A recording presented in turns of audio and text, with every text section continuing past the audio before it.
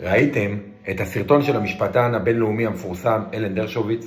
רק לפני חודש ומשהו הוא התנגד לרפורמה, והנה לפני יומיים אנחנו רואים סרטון שלו שמסתובב מטעם המתנגד, וינון ושאר השופרות, כאילו הוא תומך ברפורמה. אממה, כרגיל. הם משקרים, פשוט משקרים.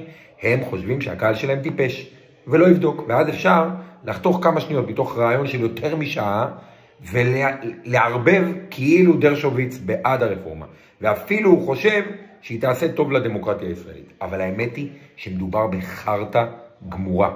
באותו רעיון דרשוביץ אמר גם את זה.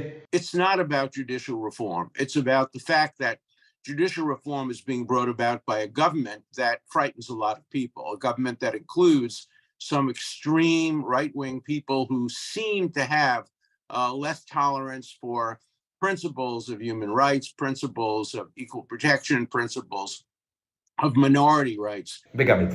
But for me, a good democracy requires not only majority rule, but minority rights, due process, freedom of speech, equal protection. And I think that a proposal to weaken substantially the judiciary would compromise those values.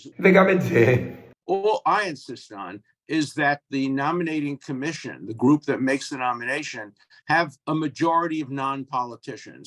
I do not want Likud or Labor or any political party to dominate the election process. It's not broken.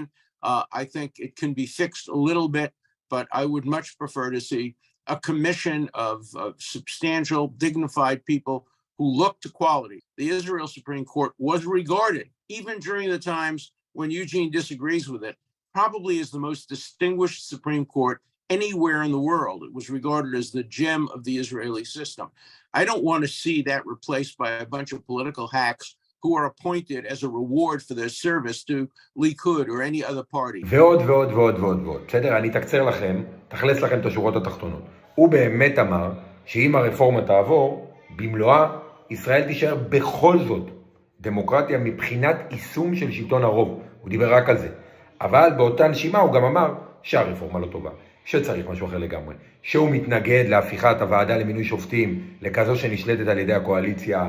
הוא גם אמר שהוא חושב שזכויות אדם וזכויות פרט, אנחנו האנשים, כולנו, הזכויות שלנו ייפגעו כתוצאה מהמהלכים האלה, ושהוא מאמין שצריך כמו בארצות הברית להתגבר על פסיקות של בית המשפט העליון רק ברוב גדול מאוד מאוד מאוד מאוד מאוד. בקיצור, שופרות, לא יעזור לכם. המצביעים שלכם לא טיפשים. אתם לא יכולים לערבב אותם עם שקרים ועם איזה חיתוך של 10 שניות. דרשוביץ לא תומך ברפורמה הזו, והוא מספר ברעיון הזה בדיוק כמה היא כוחנית ומסוכנת לזכויות אדם. אמנם הוא נחמד והוא לא קורא לזה מהפכה משטרית, אבל גם בלי הכותרת הזו, זה מה שעולה מהדברים שלו. לא שהוא בעד. חלאס לשקר.